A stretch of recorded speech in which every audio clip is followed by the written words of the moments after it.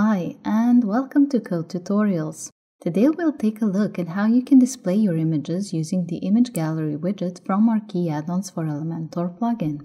At the moment, we're on the page where you can see some examples of this widget's use. It offers all kinds of customization and layout options. You can make galleries that are in grid or galleries that are full width. Additionally, you can combine this widget with other elements you like. Essentially, you can combine the widgets from the Qi Addons collection to your heart's content. Alongside that, there are options for setting how many columns your gallery will have and whether there will be any space between the items in it. The Image Gallery widget is very versatile, so everyone will be able to find something that fits their requirements. Now, let's take a look at how you can use this widget and customize it. Head over to the back end, and in the Elementor sidebar, search for Image Gallery. The one we want for now is the plain Image Gallery, so this one. And let's drag it over to the right. Now, don't worry, the widget is on the page. It just looks like there's nothing there because we haven't added any images to our gallery yet. So the first thing we need to do is add some images to our gallery. Click here to select your images. I'll be using these 6. The images you add should have the same or at least similar dimensions to keep your gallery looking neat and balanced. Also, you can select multiple images at the same time, just hold down the Shift key. Okay, then create a new gallery and insert gallery. And this is what my gallery looks like by default. There are 3 columns and gaps between the images. Speaking of, if you'd like to change the image order, you can do so by reopening the window where you picked the images. So this is where you can edit your gallery. And all you need to do is drag and drop an image into its new position. And then it will be displayed on the front end, alongside all the rest, from left to right in the order that you arranged them. Okay, insert. And there's my new image order now. Okay. Once you've set that, you can move on to the gallery settings. In here we have things like the option to enable the lightbox pop-up. It's set to yes by default. This means when someone clicks on an image, it's going to open in the same window as an overlay. And that way visitors can flick through your entire gallery. Now I'll just click here on the middle icon where you have the section settings and then right-click to open the drop-down where I can activate the navigator.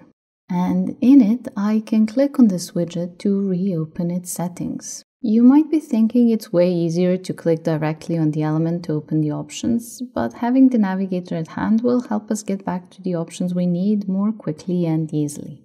Now, we were in gallery settings, and speaking of the lightbox pop-up option, if we disable it, when someone clicks on an image, nothing's going to happen. So I'm going to enable this again. The next option lets us set the image proportions. There's a number of options for you to choose from. Let's try the square. Now, my images are a bit squarer and take up more space in the gallery. So you can go through these options and try them out to see which one you like best. For my part, I'll set this back to original.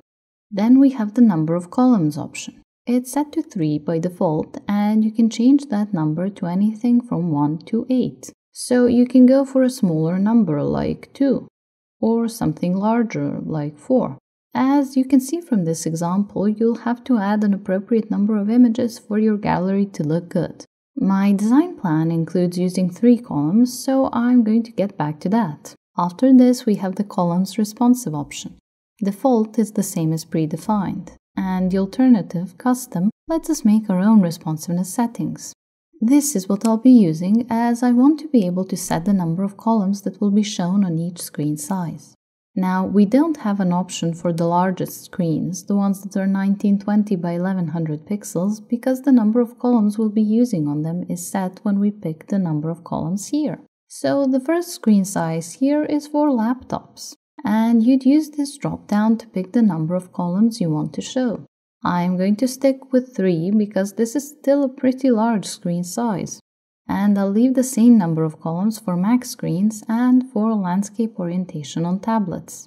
But for this one, the portrait orientation on tablets, I'll set 2 columns instead of 3. Okay.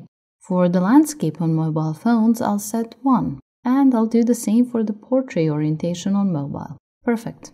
Below this, we have the space between items option. As I move the slider, you can see the space increase. I'll set 25 pixels for the value. It's a bit smaller than the original space between items.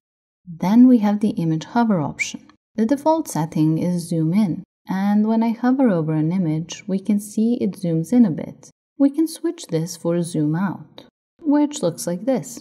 Or we can set it to move and get this effect. Or we can disable all effects by setting this to none. I'll stick with zoom in for my gallery.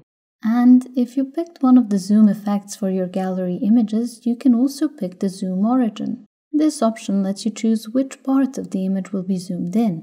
We are going to keep it at center, but you can experiment to see what fits your needs best. After this, we have the overlay color. So if you like an overlay, you can set whichever color you like here. I'll set this one, for example. Don't worry, we won't end up with color blocks. Just give it a degree of transparency. There, that's okay. But you can make the color more transparent, which will make it even fainter if you like. It's up to you. For myself, I'll reset this. The next option we have is somewhat similar.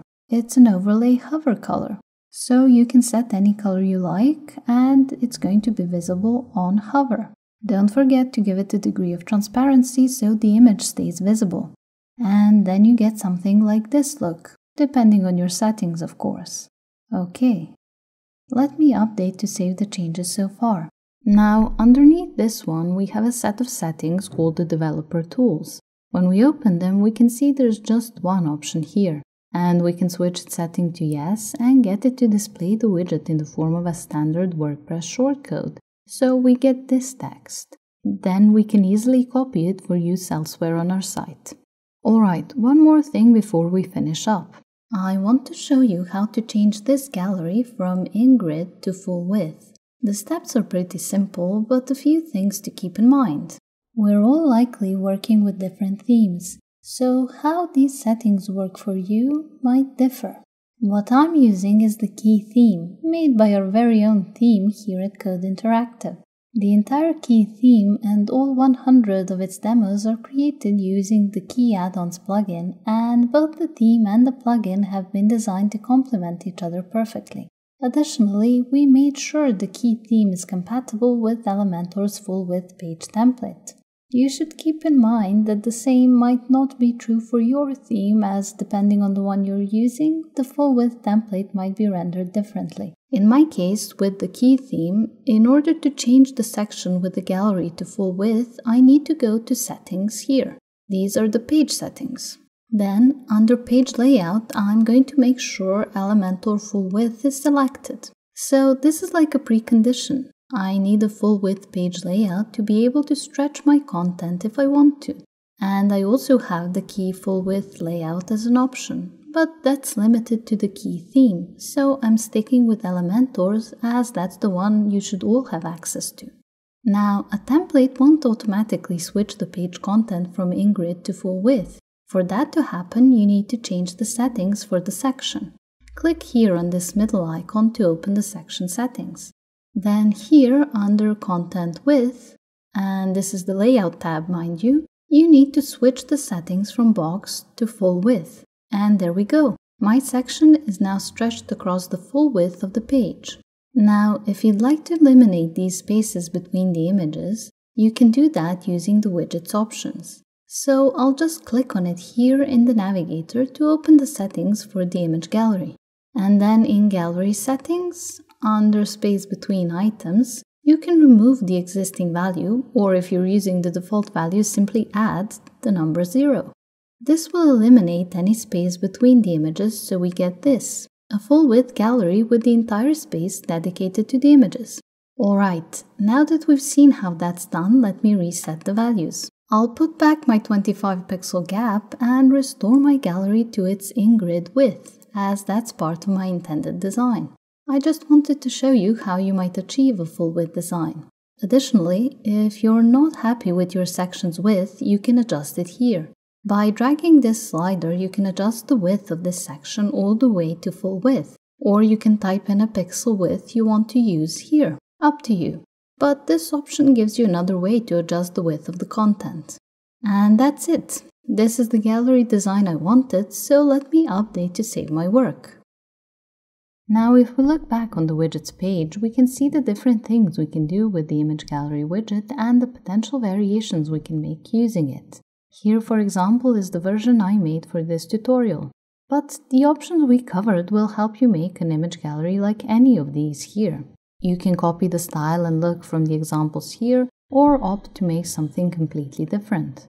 Going through this together has helped you to see how easy making image galleries can be with the Qi Addons for Elementor plugin and its image gallery widget. If you have any questions, comments, or suggestions, please drop us a line in the comments below. Also, make sure to subscribe to our channel and be the first to learn about new theme guides and tutorials. Thanks for watching!